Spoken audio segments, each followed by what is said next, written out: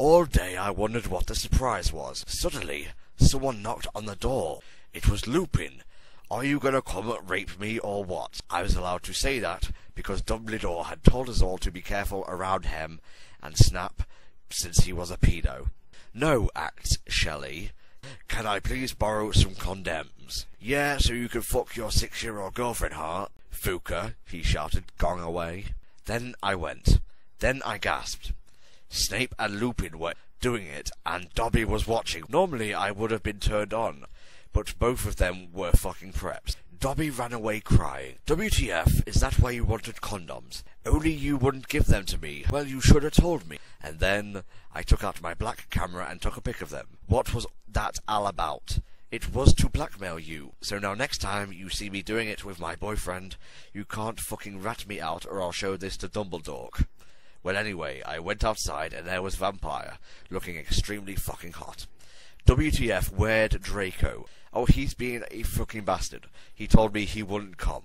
You wanna come with me to the concert? We flew to the concert hall. MCR were there. Later, we all went into the skull. "Draco, are you okay?" "No, I'm not, you fucking bitch." He started to run out of the place in a suicidal way. "It's okay, Nobby. I'll make him feel better." "You mean you'll go fuck him, won't you?" Then I ran to get Draco. Vampire came too. "Draco, please come." And then ... we heard some footsteps. Vampire got out his black invincibility cloak. We saw the janitor, Mr. Norris, there. "Is anyone there?" "No, fuck you, you preppy little poser son of a fucking bitch." "Excuse me, who said that?" Then he heard Filch meow. "Filth, is there anyone under the cloak?" And then Vampire Frenched me. He did it just as Mr. Norris was taking off the cloak. "What the?" he yelled, but it was too late, because now we were running away from him. And then we saw Draco outside of the school. "Draco, are you okay?" I guess, though. I suddenly had a vision of something that was happening now. There was a knock at the door, and Fug and their mystery of magic walked into the school! Well, anyway, I woke up the next day. I was in my coffin, so I opened the door. Standing in front of me were Bloody Mary, Vampire, Diabolo, Draco, Dracula, and Willow. Darkness, who is Jenny, was there too. So were Crab and Goyle. "Why the fuck are you all here?" "Hey Nobby, something is really fucked up." "Okay, but I need to put my fucking clothes on first." "It's alright. We have to go now, and you look kawaii anyway." "Oh, alright. But you have to tell me why you're being all erective." We all went outside the Great Hall and looked in from a window.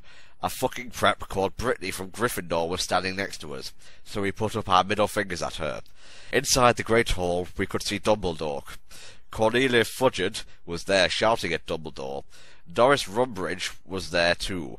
"This cannot be. The school must be closed. The Bark Lord is planning to kill the students. You are not fit to be the principal any longer.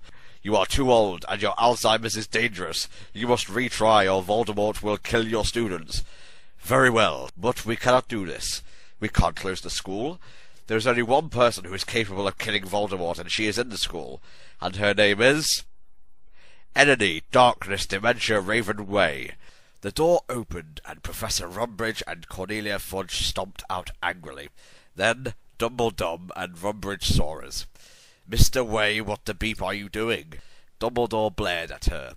"Oops, she made a mistake. She means hi, everybody come in." Well, we all came in angrily. So did all the other students. Then I heard someone shooting angrily. "You fucking bustard! I want to shit next to her." "No, I do."